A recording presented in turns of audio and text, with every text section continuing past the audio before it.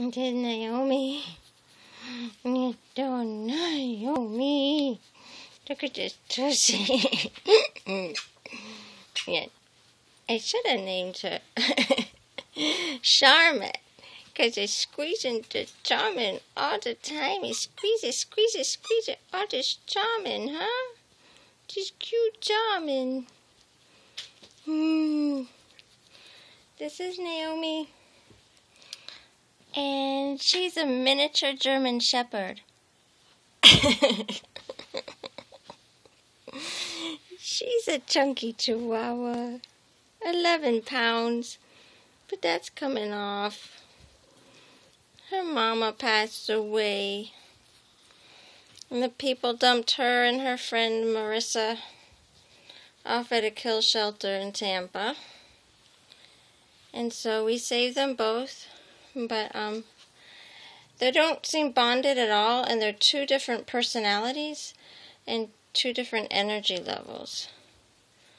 This is pretty much Naomi. This is her all the time. She likes to cuddle. She'll follow you around in the house. She'll lay out in the sun in the morning. And that's about it. And Marissa's all Miss Wigglebutts, ready to go. I'm so excited. Want to play. And they don't sleep together. They don't follow each other out in the yard or anything, so we're adopting them separately. But this little Naomi, she's supposedly 4 years old. That's what the people said that dropped her off. The vet said her teeth could be 4 years old.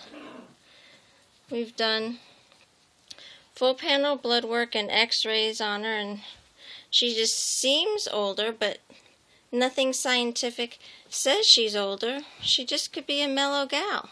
Because look at those eyes. The eyes are clear, and the teeth are good teeth. The teeth are good teeth. She just may have been neglected, and she definitely can still be depressed from all the different moving around, because I don't know where she was before she ended up at animal control. But then she went to our foster home. The dogs behind us are playing. Anyway, so this is Naomi. We'll say 4+ years old. All up to date, spayed, microchipped. Ready for her forever home. GetALifePetRescue.com. Naomi, a so beautiful girl.